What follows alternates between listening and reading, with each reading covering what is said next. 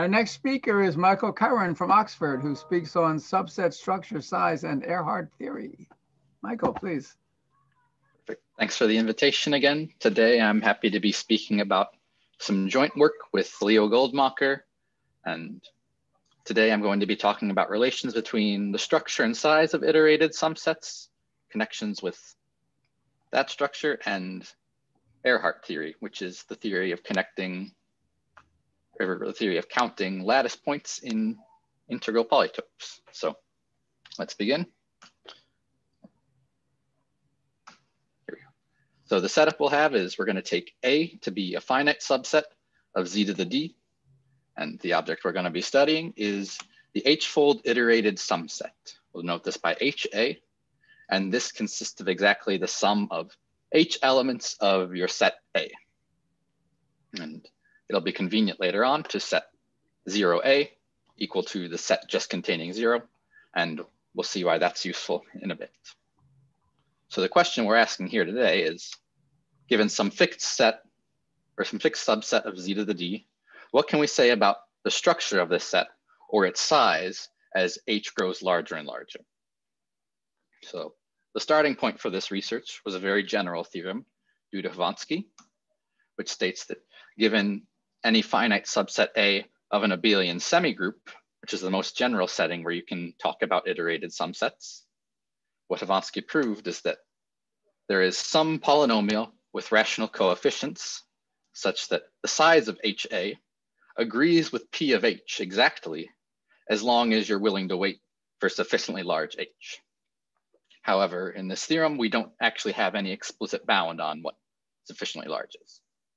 So the questions we take away from this theorem are, what can we say about this polynomial P of X? And can we quantify or give some explicit bound on what sufficiently large means?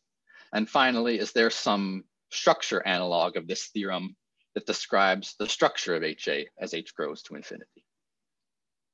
Okay, so to build our intuition, here's an example of a subset of Z2. We have these 4 points. And let's look what happens to our sumset as we add A to itself more and more times.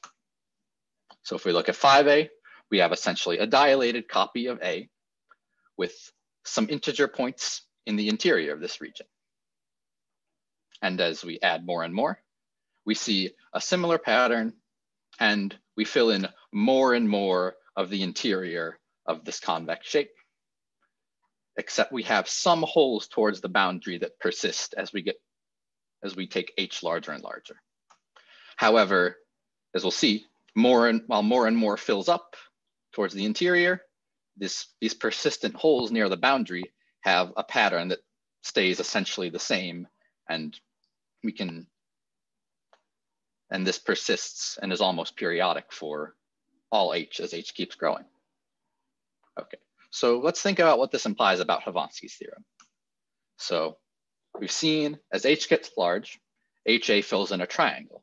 This triangle is the convex hull of A, which going forward, I'll denote by delta sub A.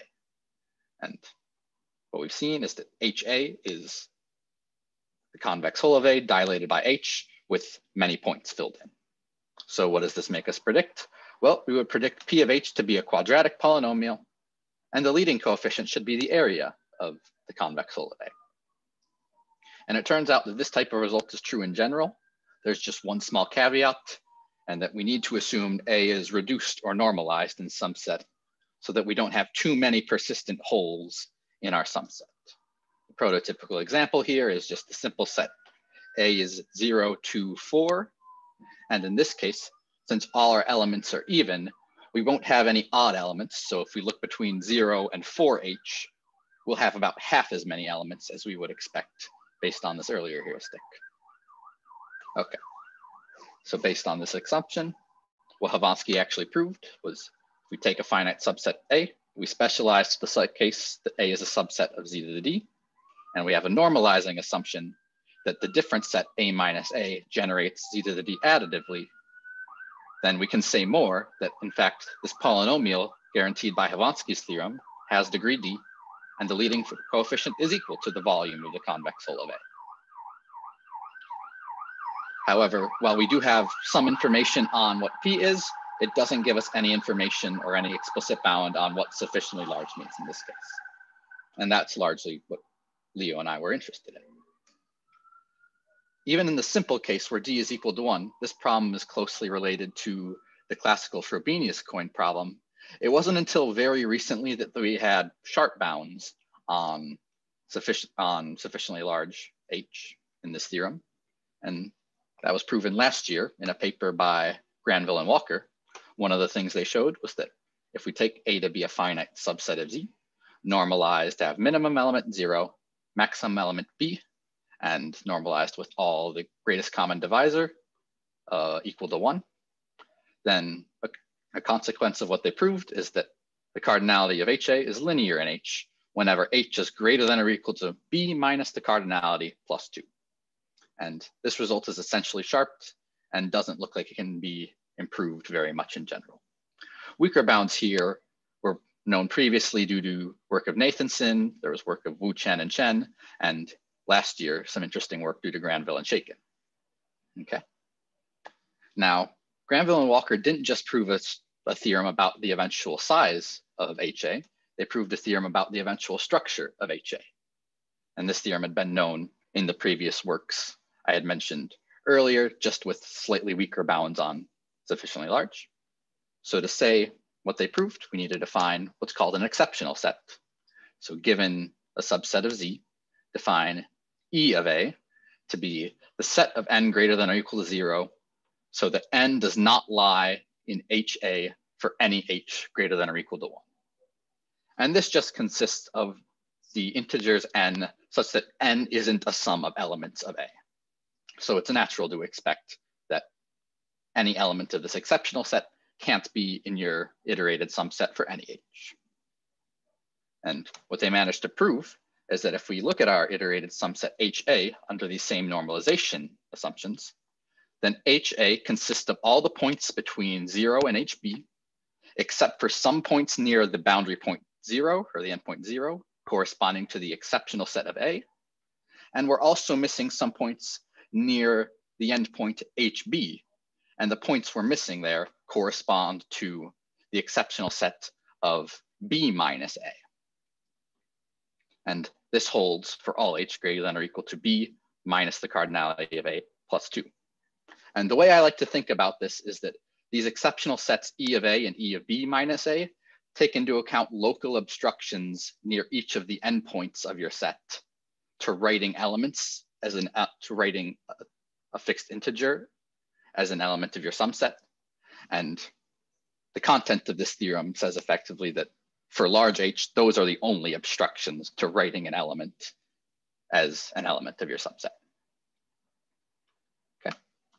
And in fact, in a paper last year, Granville and Shakin proved the same structure theorem in higher dimensions, only their proof wasn't effective for dimensions greater than or equal to 2.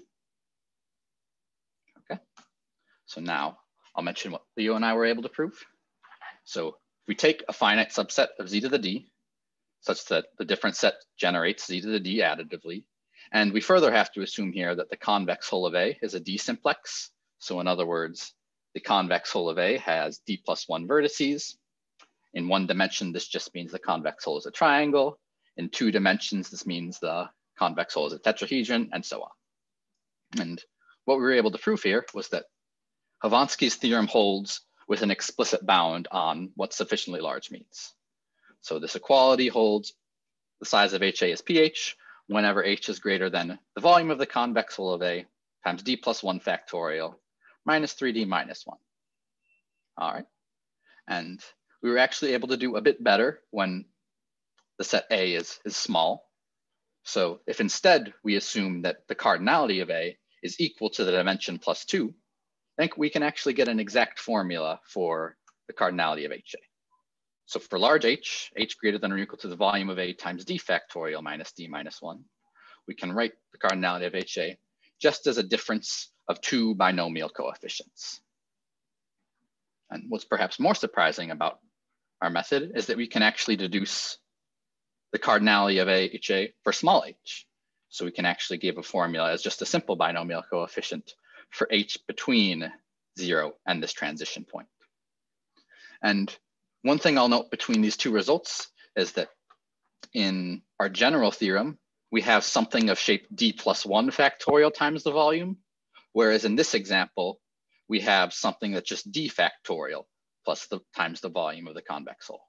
And we believe the optimal result, or what the truth is that Hovanski's theorem actually holds whenever h is greater than the volume times d factorial, and that our results here are off from what's optimal by a factor of d plus 1. And I'll say a little bit towards the end of the talk about why that factor of d plus 1 shows up. Okay, and now finally, I'll talk about the effective structure theorem. So given a finite subset of 8, given a finite subset of z to the d, whose convex hull is a d simplex. So in the one-dimensional case, we had obstructions near the two endpoints of our interval. The higher dimensional analog of this is obstructions near the vertices of our convex hull. So if we let V be the set of our vertices of A, then what we can do is we can write HA to be an intersection over all our vertices of these sets here with an explicit bound on what sufficiently large means, where again, we have something of the form d plus 1 factorial times the volume of the convex hull of A. And this is the same result as in Granville-Shaken, just made effective. So to make sense of what this set here is, I'll point out this union here corresponds to the complement of our exceptional sets. So these are all the elements possible, all the elements that you can possibly write as a positive linear combination of the elements of A plus V. So in effect, this is saying these are the elements where there's not an obstruction to writing an element as an element of the subset near that vertex. So as long as there are no local obstructions to writing a given point as an element of HA near all of the vertices, then we can, and in fact, that element needs to be an element of HA as long as H is sufficiently large. So in other words, the local obstructions are the only obstructions after H gets big enough. Okay, so the inspiration for this work comes from what's called Ehrhart theory. And the question Ehrhart theory asks is, given some fixed d-dimensional polytope whose vertices have integer coefficients, how many lattice points can you find in that polytope P, or in that polytope dilated by a factor of 2, or that polytope dilated by a factor of t, where t is any integer? And the interesting result Eugene Ehrhart was able to prove was that, much like Hovanski's theorem, there exists a polynomial with rational coefficients such that the number of lattice points in P dilated by some integer t coincides exactly with this polynomial P evaluated at t. And this holds for all t greater than or equal to 1. So this shows some similarities to Hovanski's theorem, only we no longer have this sufficiently large condition, and it holds for all t, assuming t is an integer. While this doesn't actually imply anything about Hovanski's theorem, this analogy and the method of proof of Ehrhart's theorem turns out to be very useful for studying subsets. So I'll talk about that method through an example. So the set we're going to be working with is the set 0, 1, 5, and 6. And the idea behind our work here and Ehrhart's theorem is we take A and we lift it to another dimension. So what we're going to do is for each H, we're going to plot the set HA at height H in Z2. So at height 0, we plot 0A, which is just 0. At height 1, we plot A. At height 2, we plot 2A, and so on. Okay. We haven't done too much yet. In order to get a hand on the cardinality, what we'll do next is to each point in this cone, which we'll call CA, we'll associate a polynomial weight. So to each x in CA, attach a weight of t to the height of x. And t here is just some formal variable, which we'll think of as a coefficient of a power series. Okay, so here's a picture of our cone with the weights attached. So here 0 will have weight 1. All the points at height 1 will have weight t. The points at height 2 will have weight t squared, and so on. And now we want to take all these weights and combine them compactly into a single object. So what we'll do is we'll create a generating series, CA of T, and this will just be the sum of all points X in CA of the weight of X, so the sum of T to the height of X. And because the cone CA consists of a copy of HA at height H, this generating series CA of T is equal to the sum of all H greater than or equal to 0, the cardinality of HA times T to the H. So it's just the ordinary power series generating function of the size of HA. And our strategy now becomes, can we find a different expression for CA of T? And then use that different expression to deduce information about the cardinality of HA. And the idea here is we want to order by column now instead of by row. So let's first look at the points of CA lying above the residue class 0 mod 6. So here, these points are colored in red. And these points actually have a very nice simple structure. And we can add, if we call this set of points S0 and associated generating function S0 of T, we can just sum by column by column. So we get 1 plus T squared, and so on for the first column.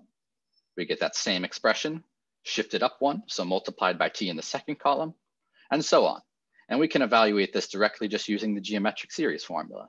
This is going to be equal to 1 over 1 minus T quantity squared. Okay. And if we look at the next residue class, points lying above 1 mod 6, we get a very similar story.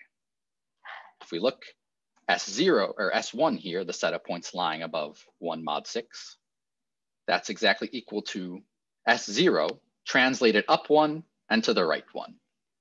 And since we're translating up to the right and our weights only, or up 1 and our weights only encode the height, the generating series for S1 is going to be equal to T times the generating series of S0. And that's exactly equal to T over 1 minus T squared. Okay, so those two residue classes are relatively simple, but it is possible that some residue classes can be a bit more complicated. And that's what happens when we look over the points lying above 2 mod 6. So now we don't have a simple translate of the set S0, but we have two what I'll call minimal elements, one here at 2, 2, and one here at 20, 4. And while it's not quite as simple as the first two situations, it's still manageable because these two sets, if we look at this set, S2 is a translate of 2 copies of S0, and their intersection here at this peak is just another copy of S1 that's shifted. So we can actually compute this as long as we're going to do a bit of inclusion-exclusion. And in this case, we have S2 is the union of S0 shifted by this minimal element 2, 2, S0 shifted by this minimal element 20, 4, and their intersection is S0 shifted by this peak 20, 5. So if we add the weights of these two minimal elements and subtract the weight of this peak, we'll get the generating series function, or the generating series of S2 now. So this will be T squared corresponding to this minimal element, T to the 5th corresponding to this minimal element, and finally we're subtracting T to the 5th corresponding to this minimal element. And it turns out this is essentially as complicated as it gets. You might have more multiple elements, or you might have multiple minimal elements, but you can still handle these using a simple inclusion-exclusion scheme. So if we take now all of these residue classes and add them up from 0 to 5, what we get is some rational function in T. And by some elementary manipulations, we can take this and write this as a Taylor expansion, as a power series in T. Now, thinking back to where we started, we defined C sub A of T so that it would be the generating series of the cardinality of HA. So just by equating coefficients here, as long as we don't have these 3 outer terms interfering with the coefficients, we can just say the cardinality of HA is equal to the simple linear polynomial 6h plus 1. And this holds whenever h is greater than or equal to 4.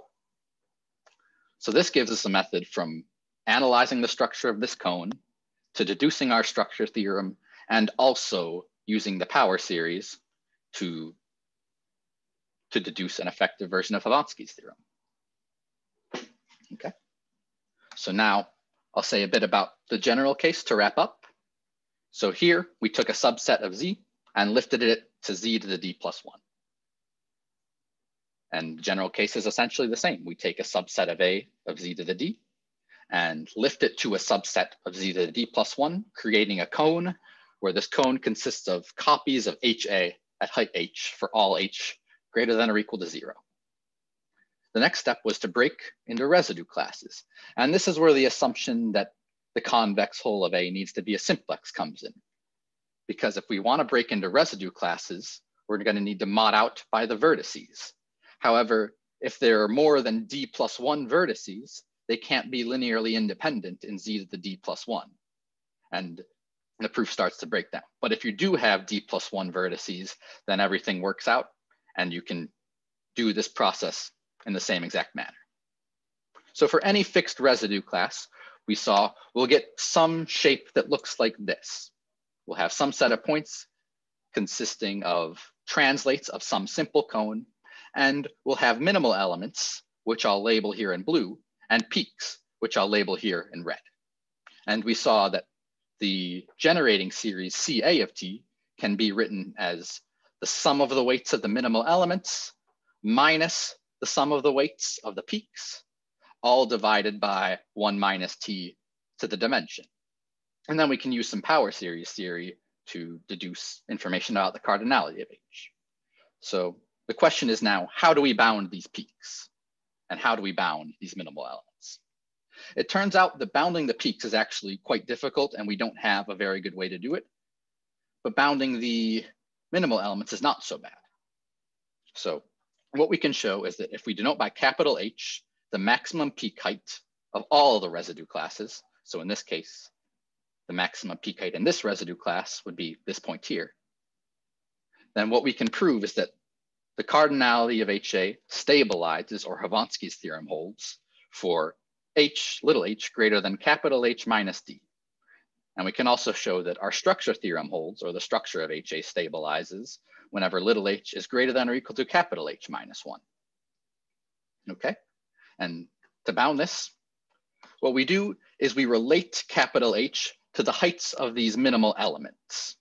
And these minimal elements are actually things that can be studied using relatively standard techniques in additive combinatorics. The height of these minimal elements are related to what's called Davenport's problem, which concerns how long, given some abelian group, how long of a sum you can have such that none of those subsums are equal to 0 in that group.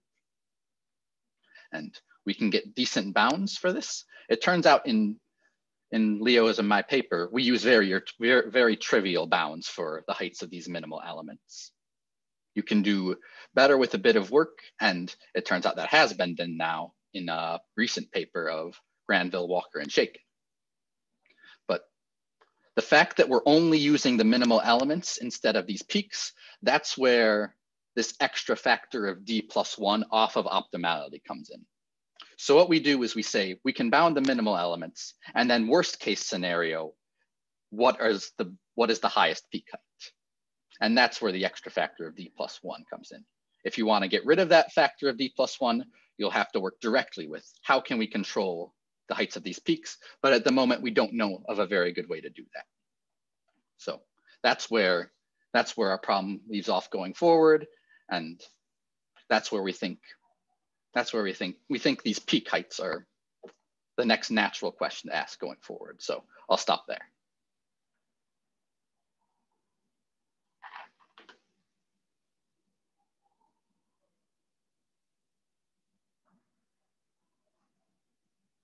I think you might be muted. I'm unmuted. So I said first, thank you, Michael, for your talk. Thank you. I asked if there were any questions, and then I said I actually have a couple of questions. So Certainly. you have on the one hand the Ehrhart polynomial, and on the other hand you have the Hovanski polynomial, and they have the same degree and the same leading coefficients. But do you know anything more about either the coefficients of the Khovansky polynomial or how it's related to the Ehrhart polynomial? So it is a bit difficult. So in the case of Ehrhart polynomials, we actually know a bit more. We can find a coefficient of the term of degree d minus 1. And that's deduced from a result called Ehrhart reciprocity. And we worked a little bit trying to find an analogy of that to see if we could deduce some information about the coefficients of the Khovansky polynomial, but it didn't seem to go anywhere in the reciprocity theory, didn't seem to work very well. Let's see where it was. The key issue that comes up is that when we write out this power series here, or when we write out CA of t as a rational generating function, when we're proving Khovansky's theorem, this numerator here, the degree always stays less than the degree of the denominator, so that when you do an expansion as a power series, you don't have these first 3 or more terms appearing before the general summation here. So these terms out front make it a lot harder to understand the Khovansky polynomials in general. Right. So also, a lot of the work that you did, and Andrew and several others, has to do with not so much the structure of the iterated sumset, but the point at which the structure comes in and stabilizes. Yes. So I'm curious whether there are any applications of this in which knowing the point at which the stability begins is important. I'm not sure. I can tell you, if you look at this figure, the point at which the stability comes in is essentially 1 point short of this peak height. But I'm not exactly sure in what cases of applications it's useful to know that.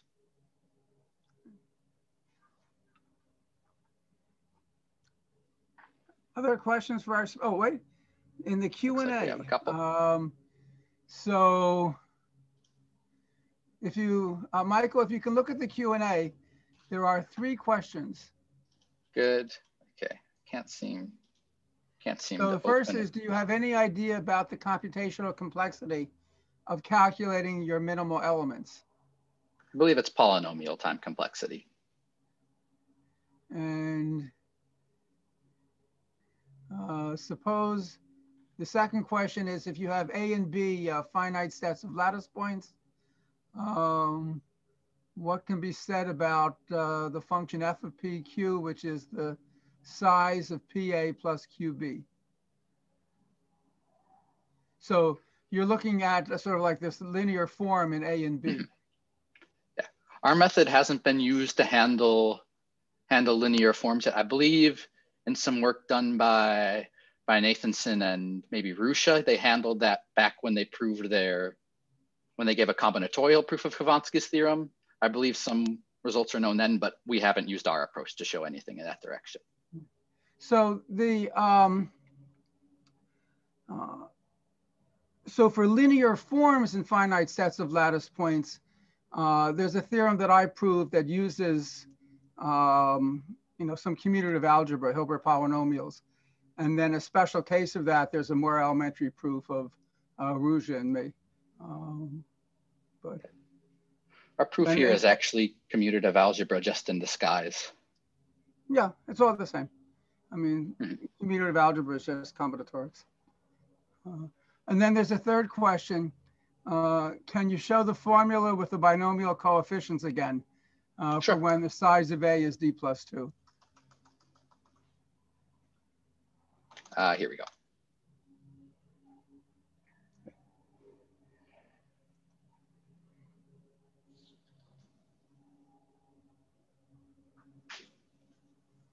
Yeah.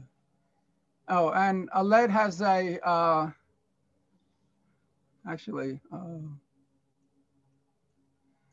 Aled, you can talk now. Why don't you just ask or state your comment? And it's not current. It's just a bit more. All I was saying about just leading on from what Michael was saying about trying to work out some other coefficients of the Khovansky polynomial. In the paper with Andrew and George, in the simplex case, we worked out the subleading coefficient of the Kabatsky polynomial in terms of certain data regarding these minimal elements that Michael talked about. But whether or not that's actually an illuminating description, I'm not so sure. Yeah. So when you expand this power series, effectively what you get is you can expand the Hovansky polynomial as a sum of binomial coefficients, and then you can re-expand those in terms of combinations of Stirling polynomials where the coefficients depend on these minimal elements and these p-cuts. Okay, let me thank the speaker again, and we will move on in a minute or two to talk by James Wheeler. Thank you, Michael. Perfect. Thank you.